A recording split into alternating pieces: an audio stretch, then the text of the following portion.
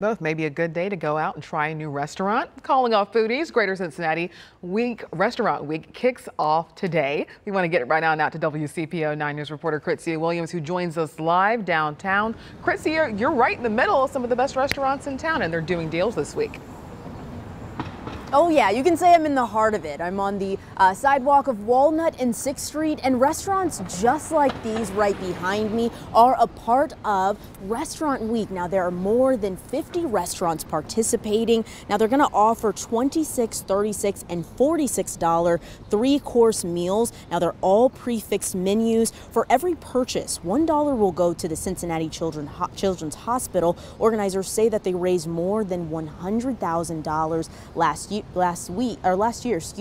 around this time. Now, another cool thing about Restaurant Week is that it can be at your fingertips. You can head over to our website, WCPO.com, right now to download this free app. You click on the app and all of the information is right here for you. Now, this is the home screen. It's going to tell you when Restaurant Week will start and stop, and then it'll also show you a full list of those restaurants, and even better, it gives you a map of everything if you need to figure out where exactly something is or where your next stop is. Now, Kristen, this week will last from today all the way up until Sunday, so you've got time to dig in. Again, it's my first Restaurant Week, and I'm very excited. Some of my favorite restaurants are actually on this list, so I'm excited to check those off, but also add some new ones to my list. Absolutely. There's something cool opening around town too, Kritzia. So hopefully you get to check out some new favorites. Thanks so much.